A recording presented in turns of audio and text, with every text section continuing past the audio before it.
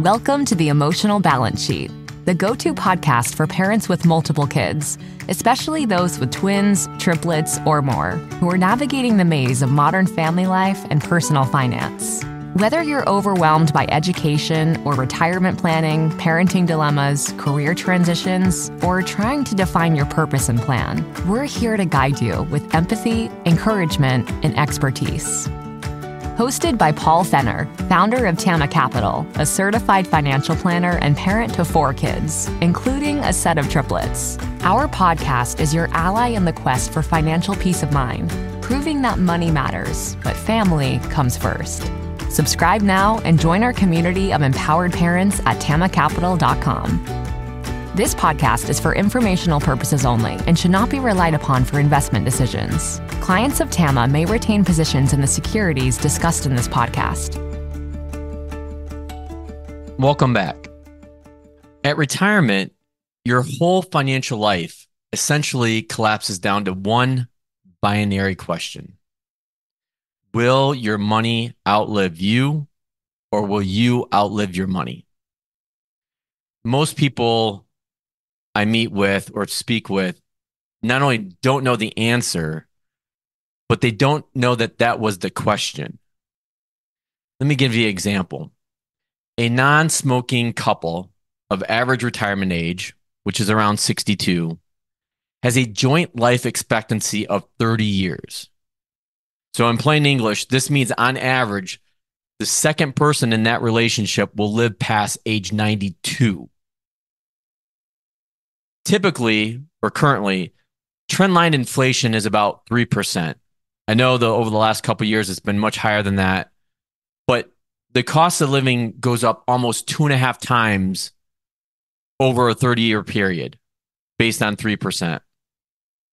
So if you don't have a plan to increase your income as much as your cost of living increases are going up, then you may not realize it, but you have a plan for running out of money.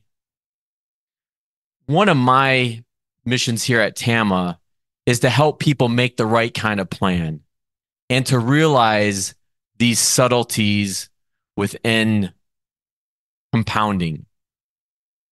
And it's a much shorter, less complicated conversation than you might think. So the S&P 500 is made up of the 500 largest, best financed, and typically most profitable companies in the world.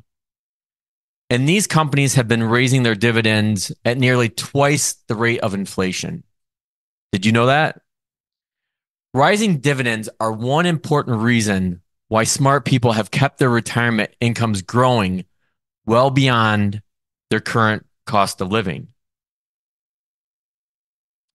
The only rational medium for a genuine advisor relationship that I have with people is to present these facts and to help coach them on the behavioral side of investing. Because let's face it, most people just want to look at the performance. And it really comes down to how do you make decisions in the heat of the moment. So in the long run, how we define money is really in how we define purchasing power. Currency isn't money. It's just currency.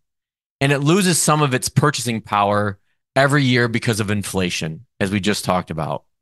So even if you perfectly preserve your principal, you start with $1 million and you end with $1 million, your cost of living will double over that 30-year retirement time period. Since 1926, large companies in the U.S. have typically compounded at an average rate between 8 to 10%. Depends what index you look at. Bonds, on the flip side, have compounded somewhere between 4 and 5%. And then if you go back and include inflation, that has usually averaged about 3% every year, the margin of safety equities provides over bonds is almost twice that amount. And this is why I prefer to be an owner in companies rather than lending to them. And one of the pushbacks that I get on this topic is, well, what about the volatility, Paul? Like, I can't stand the ups and downs of the market. Well, there's no such thing as a free lunch. That's the price of admission, if you will, to be able to get the long term compounding returns that these companies offer, as well as that really key component of compounding dividend increases. So, volatility isn't the same as risk. Really, how I define risk is going back to that initial question: are you going to run out of money? Are you going to be able to achieve your plan? It's not about, the benchmark. I missed my benchmark by 1% or 2%. It's kind of irrelevant in the bigger picture, because all that merely matters is, what is your plan and how are you going to achieve it? So the dominant factor in long-term real life financial outcomes, again, isn't so much your investment performance as it is your investment behavior. And that's really my true value in being an advisor and working with people, is to help them understand that. We can all put the numbers together, but when that plan is in place, it's helping people stick to it in good times and in bad.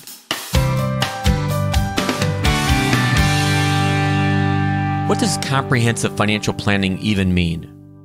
At Tama Capital, it means a family office where lifestyle planning such as retirement, college, portfolio management, and tax prep and planning are all under one umbrella. But it goes beyond numbers. We focus as much on the emotional side of financial planning as we do on the financial side. We get you. We understand your challenges of building a family, business or career, and a healthy life. We are devoted to wealth planning for families like yours because we are you. Learn how our family can help your family by visiting tamacapital.com. Now that you've made it to the end of another great conversation, are you looking for more? If so, head over to tamacapital.com, where you will find all of our conversations. Use the search feature to find the topic or guest you would love to learn more about. Also, don't forget to make someone else's day by sharing our show. Thank you so much, and we'll see you next time.